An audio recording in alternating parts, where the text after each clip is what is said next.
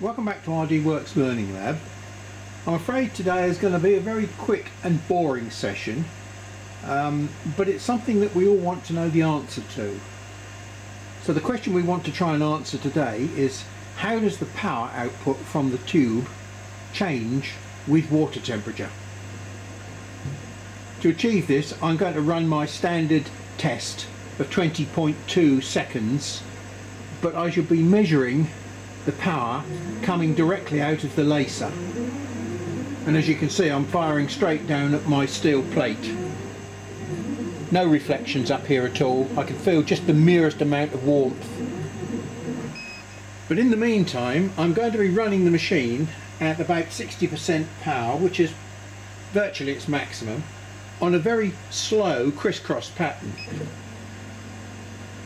And that's it. All it will do is just move along at 60%, which is 19 milliamps. And I'm going to watch the temperature go up as it does that. I should watch the temperature go up, and as it goes up by 2 or 3 degrees, and I haven't determined yet, but as it goes up by a fixed amount, I will stop the machine and run the power test. I think probably 2 degrees is a fairly good increment. So that's the temperature of my water returning to the tank. And now that it says 15 degrees, I shall stop this test, swap my file over to the other file. Unfortunately, it's a little bit tedious. As you can see, as soon as the laser stops, temperature drops off very quickly. So what I'll do, I'll run the power test for a few cycles to get it back up to 15. There we go.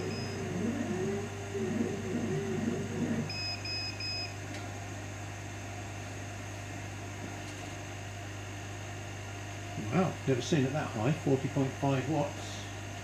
So you certainly won't want to sit here for an hour or so watching the temperature gauge go up. You can leave me to it and we'll come back and look at the results.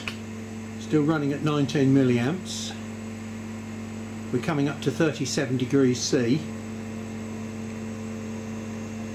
And this slightly cruder check down here says 37.7. Well, I was planning to stop the test at 39. Who would ever run their machine at that sort of temperature? But I haven't seen a drop-off, a serious drop-off yet, so I'm going to push it a few more degrees and see where I get to. In the meantime, I think I'll just explain to you that where I am here in the UK near London, we don't get extremes of temperature like in other parts of the UK. At the moment, we would expect to maybe get down at night time to close to freezing, but not quite. Last night, for example, it was down at 2 degrees C, but it has been -2 or -3 in the past couple of weeks. Now that made me a little bit fearful that glass tube, water, freezing, not a good thing. My little tank here is sitting in a 10mm ply jacket, and it sits down to this level here. Now below this level here is an air gap, and it's got a closed bottom. There's another piece of ply on the bottom that it sits on, a ply shelf.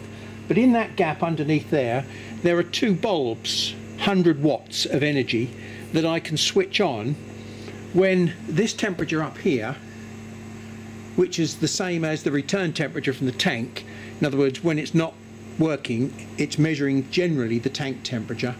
And when it gets to 12 degrees C, sorry, I think when it gets to 10 degrees C, it switches the lights on, and it also, from an independent power supply, switches the pump on to circulate water around the tube and in the tank, so that there's never any possibility that anything will freeze.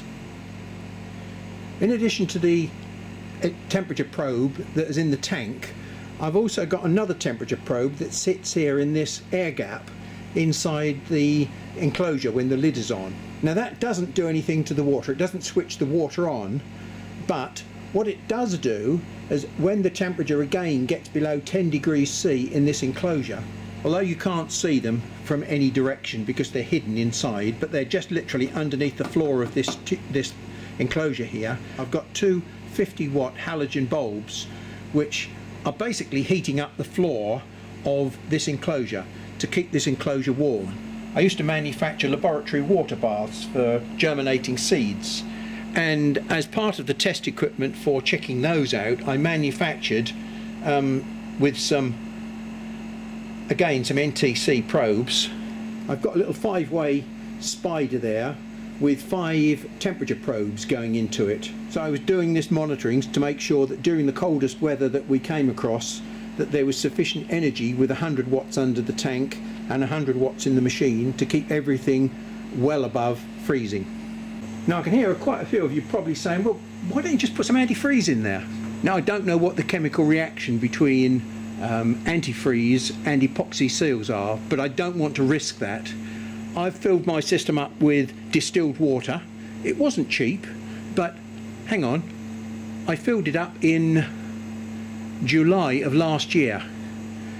I've got a lid on it so that it doesn't evaporate, and it's still at the same level as when I put it in. I haven't lost any fluid from that system in 6 months. And when I test the water, which I do regularly, I just take it out and I feel the water. It's in no way slimy. It certainly isn't green. I'm very happy with the condition of that water. I'm not ready to change it yet. It's lasted me 6 months. It'll probably last a year. We're just coming up to 41 degrees C. We'll run the spiral test. You'll notice how quickly the temperature drops back, but as soon as I start running the test, it'll come back up again.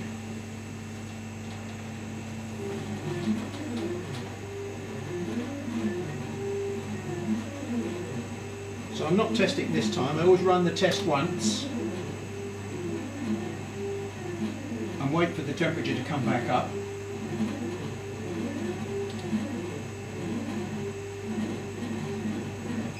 Here it's coming up quickly now. We'll get ready for the next test. I'll run the test, and if it gets up to 41, which it has, then I can run this test for real. Well, it's still showing 38.2. So let's go and reflect on those results. Just before we get on to the results of the temperature test, I'm just going to bore a few of you that live in hot climates like Australia, California. Let me just think about that for a minute. No, I'll get on with this. If we start at the bottom of the graph, the red line there represents the external air temperature outside my workshop. The blue temperature represents basically on the floor within my workshop. The green line is the temperature in the body of the machine where the work table is. The main attempt there was to keep that above freezing point, or at least sufficiently warm so that we didn't get dew settling on the rails. And I think you can see that we've managed to achieve that by keeping the temperature in the main section at about 5 degrees C, even though the external air temperature was -2. The top line is the water tank. You can basically see the 100-watt lamp switching on, switching off, and it cooling down, switching on and cooling down. It's maintaining quite a nice temperature there between about 11 and 12 degrees C. The pink line might look a little bit choppy, but that's only because of the 10-minute sampling. Basically, it's showing that the laser tube itself in its little enclosure stays warm at about 10 degrees C. My conclusion from this is that I don't need any more than 100 watts in the machine and 100 watts underneath the tank. Between those two things, I've got sufficient heat going in there to make sure that nothing freezes. Okay, let's go on to our other graph now. Now the machine was running on full power for about 2.5 hours. It started off at 40.5 watts. It did actually go just about to 41 watts at one stage. Well, I've never seen that happen ever before. And it wasn't a fluke of the way in which I was using the meter or anything. Can't explain it, but all of a sudden my machine has decided that it's going to give me another couple of watts. But we can see that over time there's a definite downshift in the power. But is it that much? We've lost 2.5 watts basically by going from 15 degrees C up to 41 degrees C, which is a 25 or 26 degrees C temperature change. The most I've ever run mine at in the summer months has been at about 35 degrees C, and I thought that was a little bit on the high side, but I didn't notice any really serious power loss. and now I can see why. It may well, if you ran at high temperatures, it may well affect the overall life of the tube. A supposition, not a fact. Now, whether or not what we're witnessing here is a dissociation and then a reassociation and then a little bit of dissociation and more reassociation, it seems rather strange that you should get these curves in this shape rather than a linear drop. Although there's an average linear drop, it's a bit puzzling. So yeah, we've come away with one answer. Temperature doesn't have a huge effect on your power output, but then there are other questions that have been raised, and they're probably beyond my technical capability to really come up with an answer. So we should just have to leave it like this. If we go to a recognized good quality tube manufacturer like Recce Laser, what we find here is it tells us that the operating conditions for their particular machine, they do say here that the operating conditions for water cooling using purified water, 2 to 5 litres a minute, well, I'm using 2 litres a minute circulation flow, the water temperature can be between 10 degrees C and 40 degrees C. So, you know, we've covered that range more or less here. So there's a very interesting subject there about working performance.